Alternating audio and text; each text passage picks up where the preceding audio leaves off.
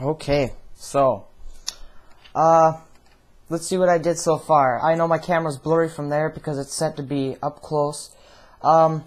Let's see, what did I do? I cut out the hole. It now lets the it lets the turbo just kind of sink back in there a little bit. What I can do is I can take styrene and give a little bubble. But this truck is probably the only truck I've ever actually almost finished, and with this much detail. Okay, so here's the turbo setup. The intake, this is from the Dodge Viper. Well, it's the Dodge Ram VTS with the Viper engine. I just cut that off because I broke the cab, and I'm not going to rip Revel off by asking for new parts. So I'm just going to do without. Can make my own off a K&N Eclipse one or something like that. There's the intake part of the turbo. You can see the manifold is right underneath the intake one, and you can't really tell. What the heck? Why can't you tell? Oh, the reason you can't tell where the between the intake and the thing is, that's not light, that's the white piece of styrene. Right? Well, I'm trying to get in there. But right underneath, like this area right here, right there is the styrene underneath. You can't really see it much anymore. You should be able to see it now. That's where it's all connected and stuff. And then this is the dump.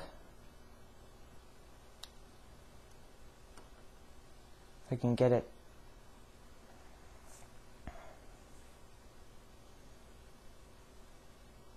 It's the exhaust part and the exhaust dump right down. And now it's down to getting the turbo piping done for the intake. Now I may just do a video on that. And I will be doing a video, well, depends if you guys want me to. I'll make a video on how I build intercoolers now. And I will give away later on, but I will give away my paint, because if you see this, not give it away, but give away the make or the maker, because if you see that paint, that ain't normal.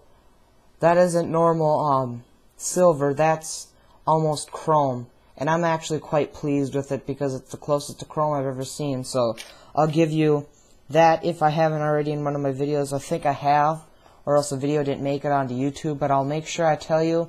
That's the turbo setup for right now. I will be bringing you videos throughout the night, being the fact that that I found out that, well, not found out, but that it's just so much easier to just click upload on this little webcam, and the quality for a webcam is phenomenal for this thing. I mean, how much better from a webcam quality can you get than like this?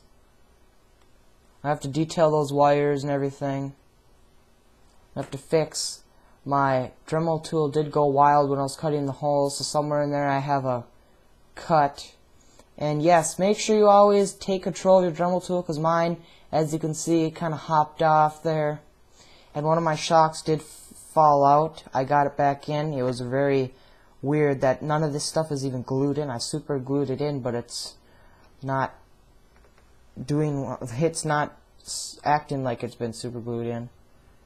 There's how I lifted it. Easy way. Just take styrene and styrene tubing with smaller styrene rod inside of it, and put it in certain places, and you have a lifted truck. So there's that on manifolds. It's kind of up to you on how you put it to use. These could be used for muscle car.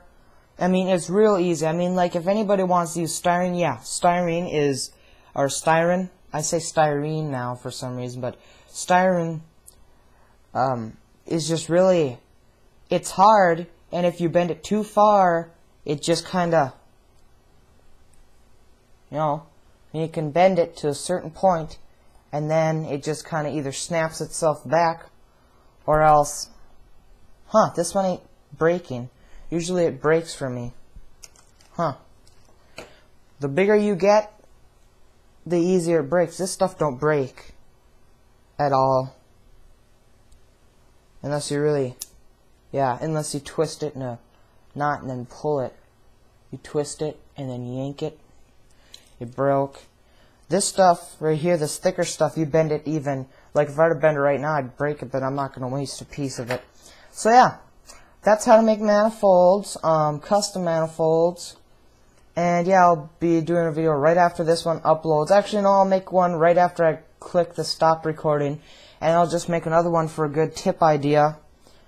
Yeah, so I'll talk to you guys in a few seconds or minutes or however long the videos take to upload. Talk to you later. Bye. Peace.